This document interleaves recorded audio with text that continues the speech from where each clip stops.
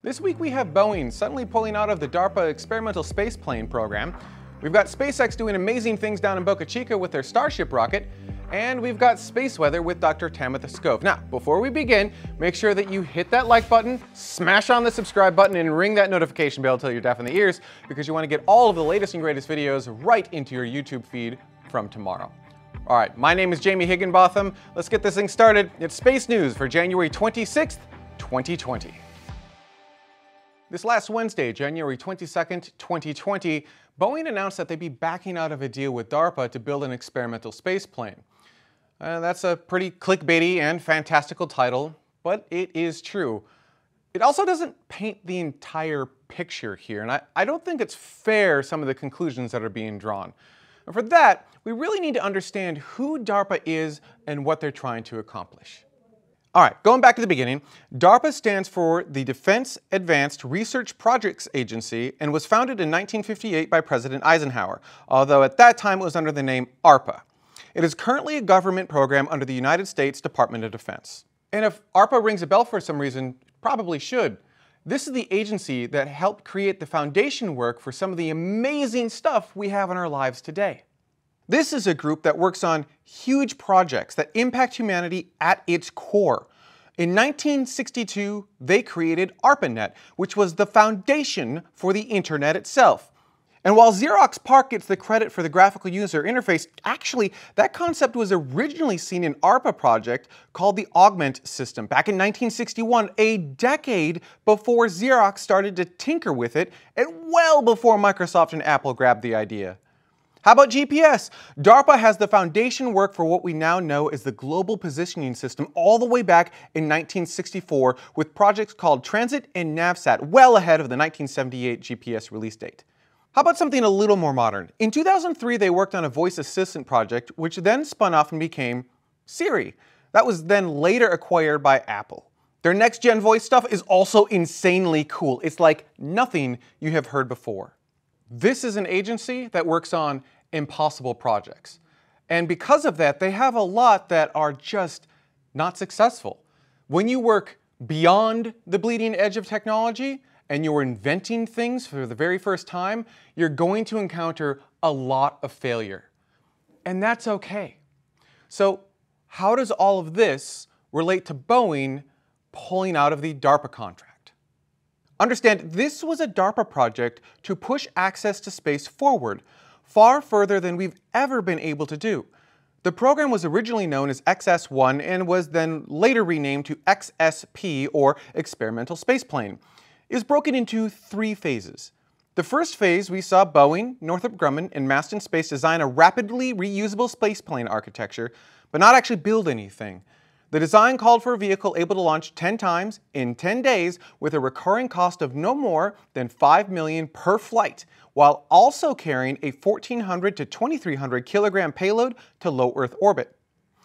DARPA's favorite design would move on to Phase 2 and 3, which Boeing then won for $150 million back in 2017. Their winning design was called the Phantom Express. Much like the space shuttle, this was a vertical takeoff, horizontal landing vehicle. It was about the size of an executive jet. It would use an Aerojet Rocketdyne AR-22 engine, which is a sister to the Space Shuttle main engine, or RS-25, but modified to be able to fly 10 times in 10 days. They had some really great flight heritage there, and it seemingly worked. In 2018, they ran a test with this engine on the stand, doing 10 100-second full throttle firings in 10 days, and they completed it with time to spare. This DARPA program pushed engineers to do things better, faster, and cheaper. One example of this is clearing out moisture that would gather in the engine between tests. Trying to fire the engine with moisture still in it could actually be catastrophic. That was actually the same for the space shuttle. And for the space shuttle main engine, this procedure took days. For the AR-22, on the other hand, well, they got it down to just 6 hours, and that's just one example of time savings. So what happened? They were making great progress, engineers are learning things. Why did Boeing kill the Phantom Express? Actually, only Boeing knows. Last Wednesday, Boeing informed DARPA that they would be pulling out of the XSP program immediately after following a, quote, detailed review, unquote. That's it. That's all we know. It's Easy to hate on Boeing or think of this as a failure, but I wanted to get some context as to DARPA's insight in this. And I happen to know someone who used to be a contractor at DARPA, although not on this specific program. His name is Tim Bailey, and he had some really insightful things to say about DARPA as an agency and how they view success and failure. It's important to have some context when you're talking about DARPA programs. DARPA has a different way of looking at and assessing risk when it comes to putting a program together. So in this case, they were looking at advancing a technology. They were looking at advancing not a single piece of technology, a single endpoint, but really how can the entire industry move forward if this technology happens. They look at how the program progressed and what came out of the program as a whole, not whether or not they reached a very specific endpoint at the end. If good companies were funded and amazing research was done out of this, that can be a huge win for the industry. You don't need to look at a single program and a single endpoint as a win-lose scenario. Sometimes it's just about, did you create a scenario, did you create an environment where everybody can win at something? And that's DARPA's job, is to explore what's possible out there. It's not to get to some endpoint and put a satellite into a very specific orbit at a specific time. No, it's to figure out, can you do that? Could you put 70 satellites into very specific orbits and points in space inside of a week? That's a DARPA hard problem. How do we make humanity a spacefaring species? How do we create responsive space technologies? That's where you can see the big wins. If you're focused narrowly on, did this one piece of technology, did this one program, did this one little thing work? Of course it's going to be win-lose, black and white, you failed. But in the scope of industry, in the scope of what we're trying to do, everything is a win. Boeing now knows the limits of what they're willing to do in a program like this, and how much money they're willing to put in, and how much technology they think they can develop. That's huge for a company like Boeing. It's also an opportunity space for other companies to step in and say, if Boeing isn't willing to do this, or if Boeing doesn't want to continue down this road, maybe there's opportunity for somebody else to do that in the future, and to make that case to other people to give a smaller company an opportunity the next time. So overall, I understand that there's frustration that things didn't work out the way they wanted to. There's a mismatch in what we thought was going to happen and what actually happened. And we can address that, but we don't have to look at it as a failure in the program, as long as we still learn things from it and we can still move forward after it. I personally think that's a really great way to look at it. But to be fair, there are those who have their doubts as well. Doug Messier of Parabolic Arc did publish this quote: "The winning bidder, Boeing, really wasn't interested in the technology. The company was actually interested in government funding and keeping other companies from developing the system." That quote was taken a bit out of context here, so I do suggest heading over to Parabolic Arc and reading his whole take. They are also super awesome over there, and if you're a space nerd like I am, I highly suggest you support and subscribe. I also took a moment to reach out to some of the people we know that worked on the Phase 1 part of this program, because there were more than just Boeing working on this. And they didn't really want to speak on the record, but they were all, understandably, disappointed in Boeing's decision. In the end, I don't think we have enough data to really call this a failure just yet. And actually, when you look at how DARPA works and what it's trying to accomplish, I really don't think it's a failure at all. This is just a path that doesn't work. Maybe next we'll try a different path that does. Now, this entire time, you're probably thinking to yourself, reusable rockets, that sounds a lot like SpaceX and Elon Musk.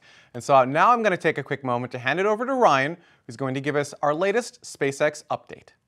SpaceX news has just kept getting busier and busier this past week, but to start off with, Elon Musk revealed some awesome data at the post-In Flight Abort test press conference.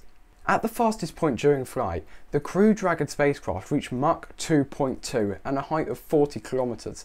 This is a crazy speed to be thinking about, as the spacecraft was travelling faster than Concorde ever did and 3 times far higher than a commercial jet.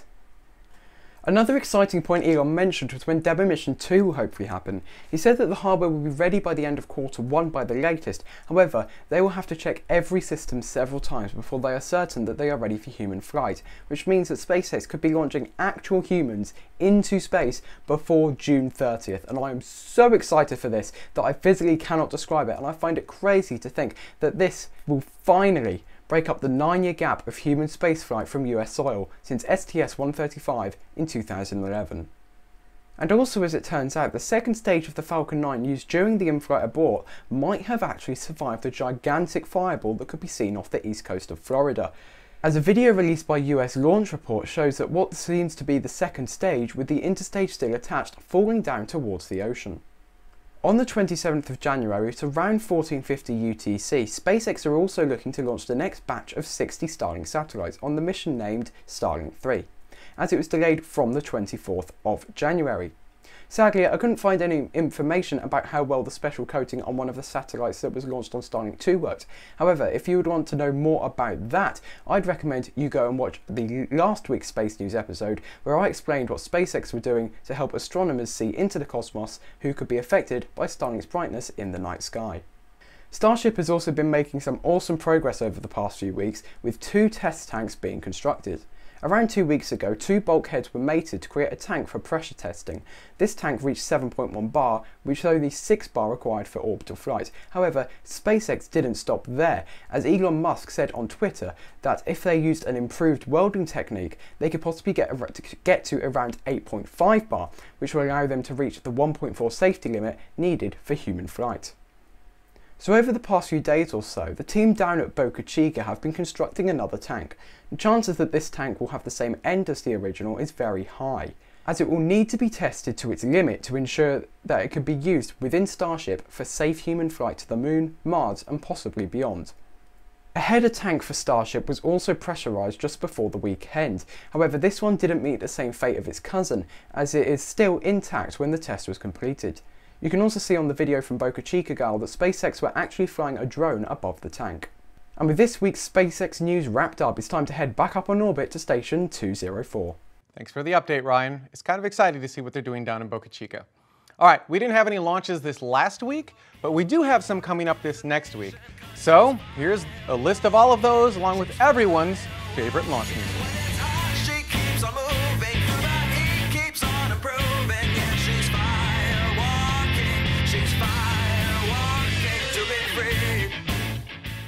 Since there wasn't a whole lot of traffic, there was a bunch of stuff happening in weather. I'm now going to hand it over to Dr. Tamitha Skov, who brings us our latest solar weather report. Space weather this week started out quiet, but it sure didn't stay that way. As we switch to our front side sun, you can see everything was pretty bland until we started seeing a new sunspot emerge on the Earth-facing disk. This region ended up being one of the biggest sunspots we've seen in quite some time, and you can see it fizzling and farting there. This became named region 2757, and on the 25th, it fires off an Earth-directed solar storm. It's kind of hard to see here, and we had to wait for the models to kind of get an idea of when it's going to hit Earth. Right now it looks like it's going to hit Earth right about the 29th, but it's probably going to be a pretty weak storm. You know, we're not that far from solar minimum, so these storms aren't all that strong yet, but hey, who cares? We're seeing these solar storms being launched far more frequently, and as activity continues to ramp up, these storms are going to get stronger. But believe it or not, this is not the only story. We also have a new bright region that's rotating into Earth view on the sun's southeast limb. This is a solar cycle 25 sunspot. It's a new cycle sunspot, or it's actually a active region. It didn't last as a sunspot all that long, so it's probably not going to get a designation from NOAA. You know, these new cycle sunspots have a tendency to be a bit shy. They kind of poke out onto the surface of the sun and then dive back down. So we're going to have to deal with these being bright regions for quite some time yet. Now, as we switch to our far-sighted sun, this is Stereo A. It's our partially far-sighted monitor. You can see that active region kind of emerging in the center of the disk in the south. Now, this region is helping to boost the solar flux. We are now back into the balmy 70s for emergency radio communications and amateur radio operators. But luckily, this region is not doing any serious flaring, so we don't have to worry about radio blackouts or anything like that for space launch affecting communications or any other types of space traffic. For more details on this week's space weather, including when and where to see aurora when that solar storm hits on the 29th, come check out my channel or see me at spaceweatherwoman.com. And before we go, a quick note on an anomaly that happened at Firefly Aerospace this last week. There was a fire that occurred during a test firing of the first stage for Firefly's Alpha small satellite launcher. Now, you can't really see too much in this video that they tweeted, but no one was hurt and emergency crews arrived on the scene quickly. The fire itself was extinguished by the automatic ground fire suppression systems on the pad itself. Firefly says they're reviewing data and looking to find root cause. Just on a personal note, I thought it was actually really cool that they tweeted this out. This was a test. This was in a test stand. This is when you want to see the anomalies happen, right here on the ground. That's how these things work. It's part of the learning process. It's not a failure. It's just a learning step forward. This seems to be the theme of this particular show. So I was really happy that they were so transparent in an industry that seems to be very, very opaque lately. So kudos to Firefly Aerospace for tweeting that out.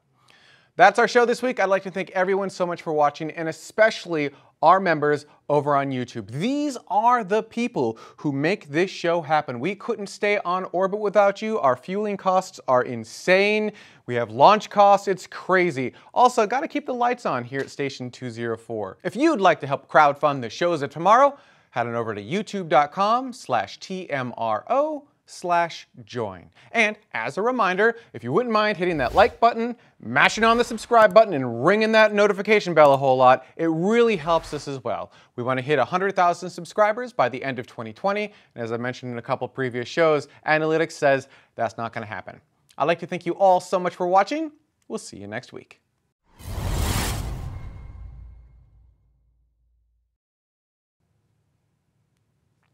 Now you have to wait while I install Google Docs.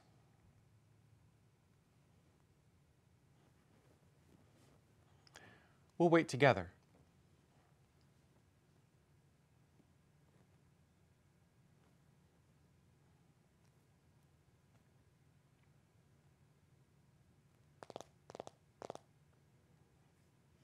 It's my birthday this Thursday.